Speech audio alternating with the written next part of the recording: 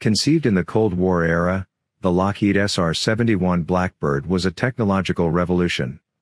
It set records in speed and altitude, and to this day, it remains the fastest and highest flying operational manned aircraft ever built.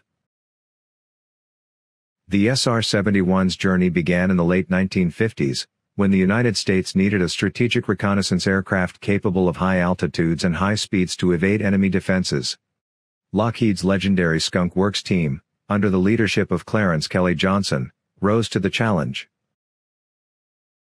From the successful A-12 Oxcart, the precursor to the SR-71, Johnson and his team crafted the SR-71 Blackbird, an aircraft unlike any other.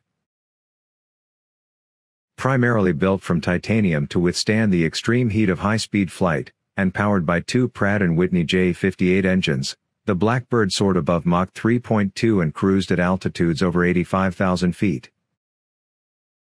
The Blackbird's technological challenges led to a multitude of groundbreaking advancements. From its specialized fuel, JP-7, designed to withstand high temperatures, to its unique chine designed to minimize radar detection, every aspect of the Blackbird pushed the limits of what was believed possible. The SR-71's signature black paint was not just for aesthetics. It helped dissipate heat and reduce radar detection, earning the aircraft its Blackbird moniker. The first flight of the SR-71 took place on December 22, 1964, and it entered operational service with the United States Air Force in January 1966. During its service, the SR-71 carried out more than 3,500 missions. European operations were conducted from RAF Mildenhall in the United Kingdom. There were two routes. One was along the Norwegian west coast and up the Kola Peninsula, which contained several large naval bases belonging to the Soviet Navy's Northern Fleet. In the early 1980s, there were several emergency landings in Norway. Rescue parties were sent in to repair the planes before leaving. On one occasion, one complete wing with engine was replaced as the easiest way to get the plane airborne again. The other route, from Mildenhall over the Baltic Sea, was known as the Baltic Express.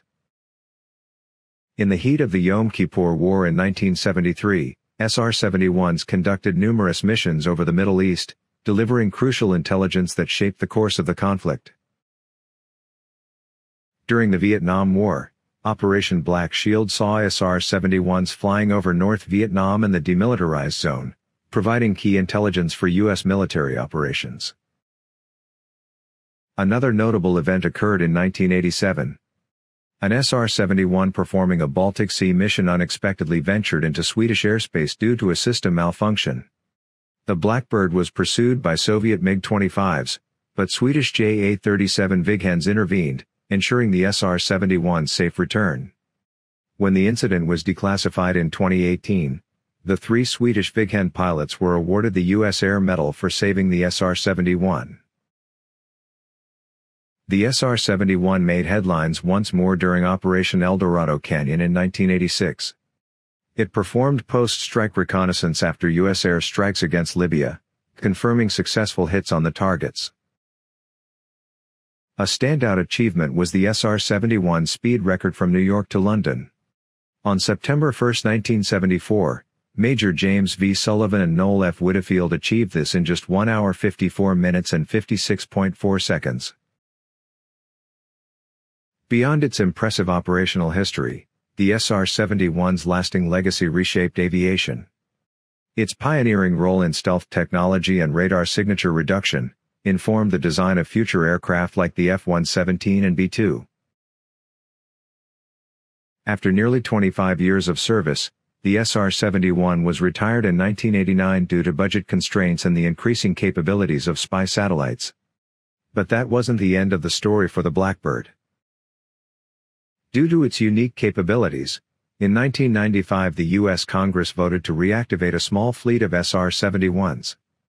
The Blackbirds were once again called into service, conducting missions until 1998. The SR-71 flew its final flight in 1999, marking the official end of its service. Since then, the Blackbirds have been distributed to museums across the globe. Although retired, the SR-71 remains an icon of human achievement and innovation, forever inspiring us to break boundaries and reach new heights. Don't forget to like, share, and subscribe for more journeys into the world of aviation.